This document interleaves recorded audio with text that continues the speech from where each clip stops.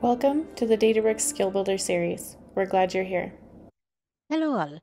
My name is Jyotsna Bharadwaj, and I am a solutions architect here at Databricks. Today, I will be walking you through the Mosaic AI vector search.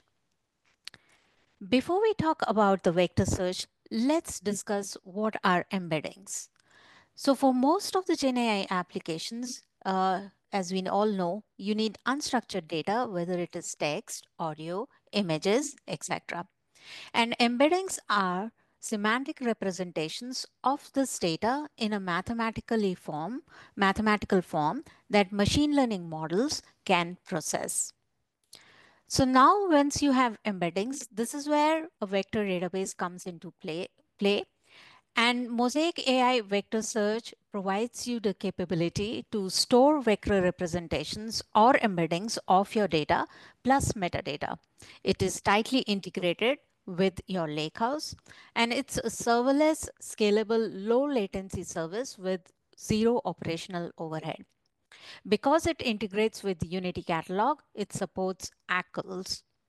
It also provides you APIs for real time similarity and hybrid search.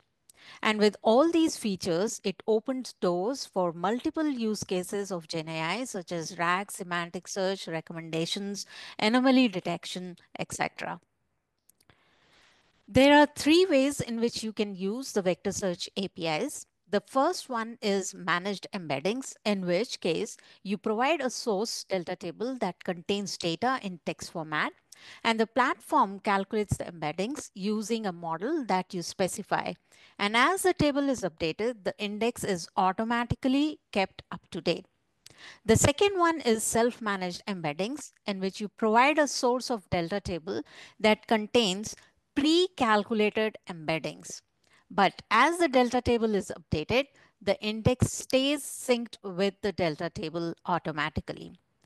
The third one is direct access CRUD API, which gives you flexibility to manually update the index using the REST APIs when the pre-calculated embeddings table changes. With this short intro, I will take you to a quick demo of this functionality. So first things first, as you can see, I'm in a Databricks workspace in the compute section, and here I have vector search. So vector search endpoint is the compute which is needed for registering the vector indexes and using them. And how do you go about creating it? You just click on this create, give it a name, and that's how it is created. Each of these endpoints can have multiple indexes, as you can see over here. Next, let's see how do you go about creating an index. So for that, I would go to Unity Catalog, and I have a delta table over here, which has a number of columns, and I want to generate embeddings of, let's say, this content columns. So in order to do that, what I do is I click on create and vector search index. All I need to do is give it a name, select my primary key, the endpoint, which we just saw, the columns to sync, and after that, I can choose whether I want it to be managed embedding or self-managed embeddings. Depending upon that, I would choose the embedding source column and the embedding model. We give you flexibility of choosing an embedding model of your choice. Once you select all these parameters, you can decide whether you want the pipeline to be run in a triggered mode or a continuous mode. Once you have all these selections in place, all you need to do is click on create, and it creates a vector index like this.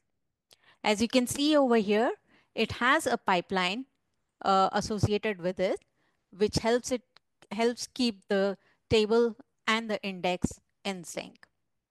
So this is the way to create the index and the endpoint using the user interface.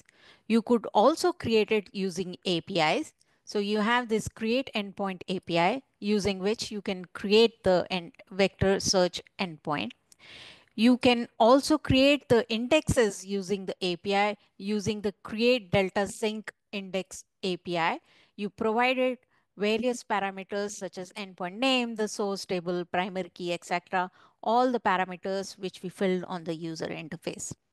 Once you have your vector search index in place, you can easily do similarity search using the APIs. As you can see over here, we have the similarity search API, which returns the results as well as a similarity score over here.